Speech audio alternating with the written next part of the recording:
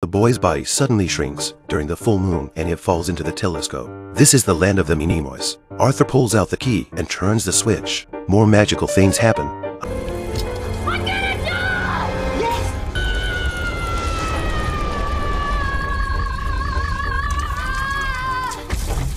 Arthur successfully enters Minimoy and gets the latest skin.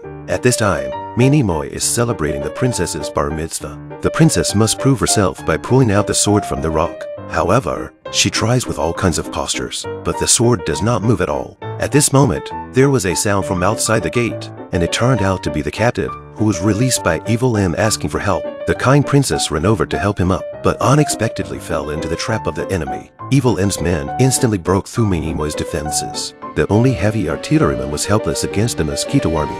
The king was in danger. Arthur backhandedly pulled out the sword in the stone at this moment. With